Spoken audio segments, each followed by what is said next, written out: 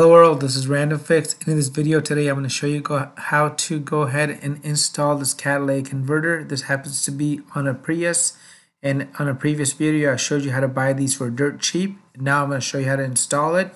So whether it was stolen or it's damaged, I'm going to go ahead and show you how to pop this in now.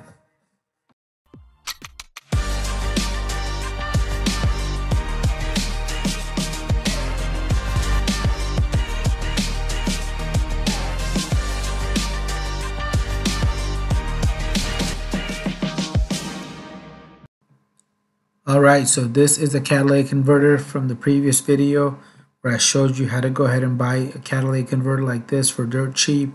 This one cost me about $118, and the nice thing about it is it actually comes with most of the components that you need, like the front gasket here.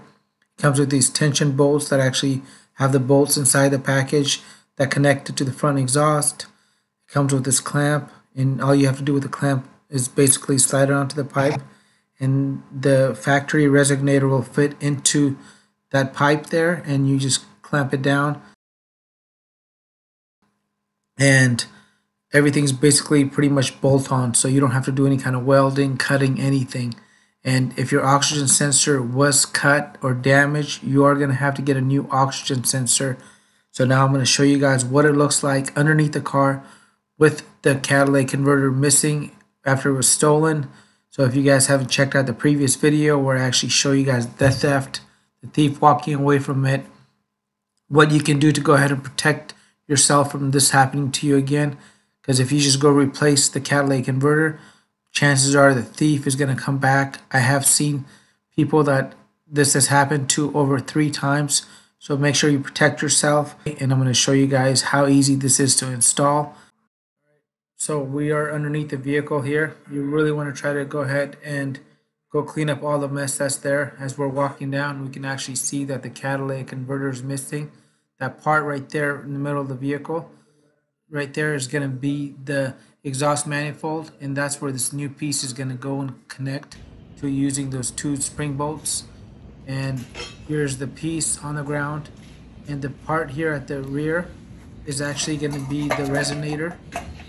And you can see this just goes and connects in there just like that, and it slides over the piece, and you want to go ahead and use that clamp right there, and it really helps if you try to clean the area a little bit if possible. That way you can go ahead and just get a better seal. There's less chances of an exhaust leak.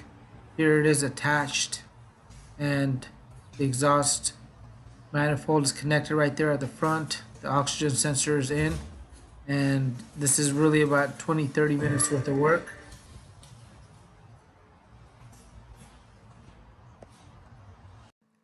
I hope you found the video to be helpful. If it was, please go ahead and smash on that subscribe button and click on that notification button as well, so anytime I post videos that are aimed to save you time and money, that you guys will get notified. I really appreciate your support, and you will find other links that are related to this topic in the description box of this video. Have a great day. Thank you again.